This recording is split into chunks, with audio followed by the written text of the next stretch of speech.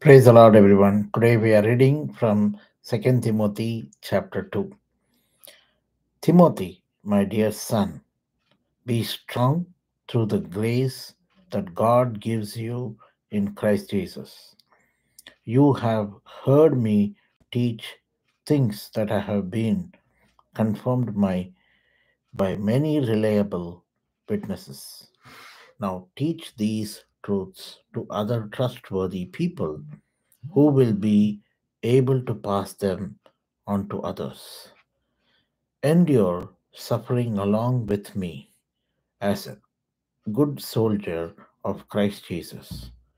Soldiers don't get tied up in the affairs of civilian life, for then they cannot please the officer who enlisted them, and athletes cannot win the races unless they follow the rules. And hard-working farmers should be the first to enjoy the fruit of their labor. Think about what I am saying. The Lord will help you understand all these things. Always remember that Jesus Christ, a descendant of King David, was raised from the dead. This is the good news I preach.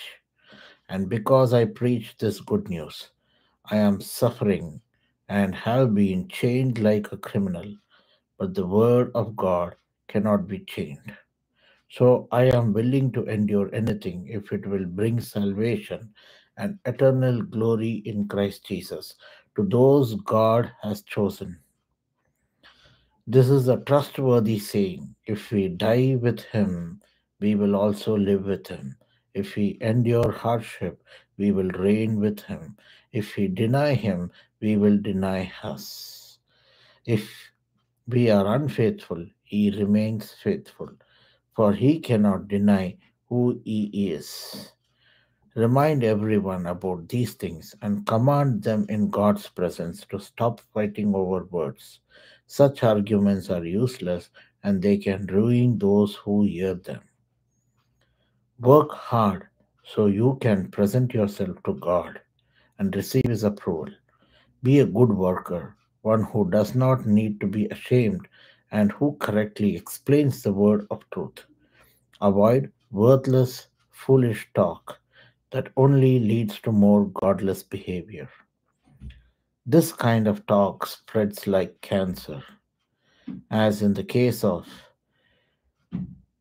Hymenaeus and Philetus. They have left the path of truth, claiming that the resurrection of dead has already occurred.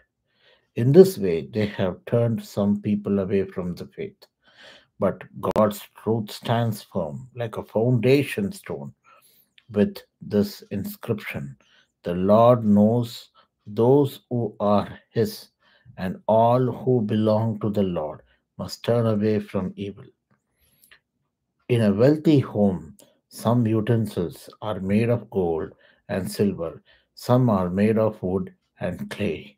The expensive utensils are used for special occasions, and the cheap ones are for everyday use. If you keep yourself pure, you will be special utensil for honorable use. If your life will be clean, and you will be ready for the master to use you for every good work. Run from anything that stimulates youthful lusts. Instead, pursue righteous living, faithfulness, love, and peace. Enjoy the companionship of those who call the Lord with pure hearts. Again, I say, don't get involved in foolish, ignorant arguments that only start fights. A servant of the Lord must not quarrel, but must be kind to everyone, be able to teach, and be patient with difficult people. Gently instruct those who oppose the truth. Perhaps God will change those people's hearts and they will learn the truth. Then they will come to their senses and escape from the devil's trap, for they have been held captive by Him to do whatever He wants.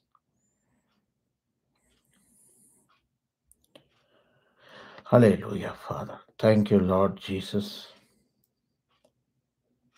Thank you, God, that you died for us on the cross and rose again from the dead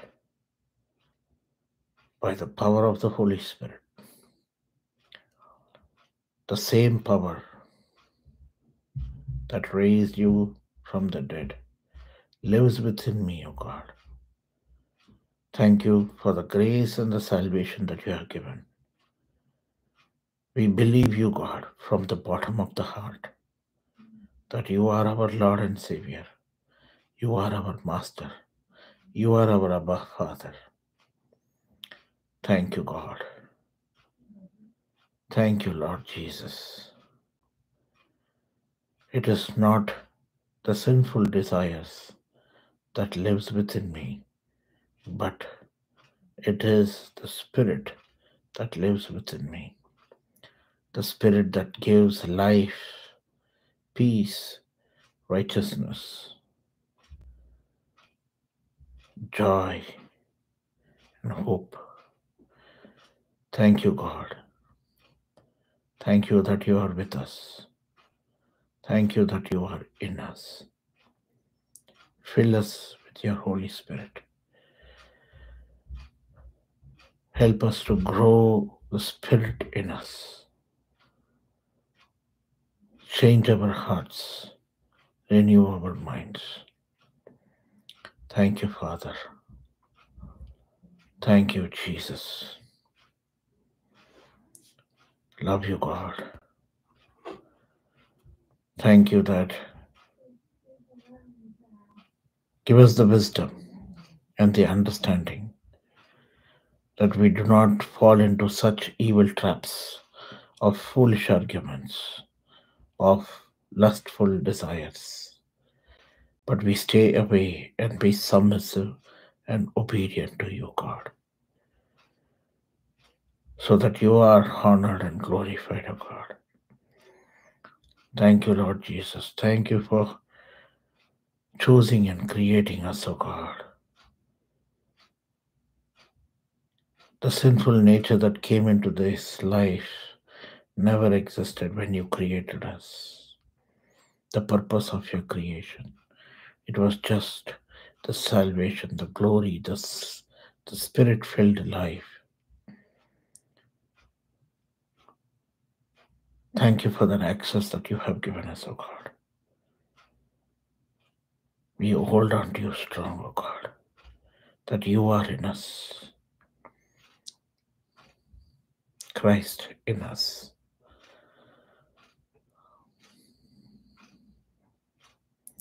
I am disciplined. He that is in me is greater than he that is in the world.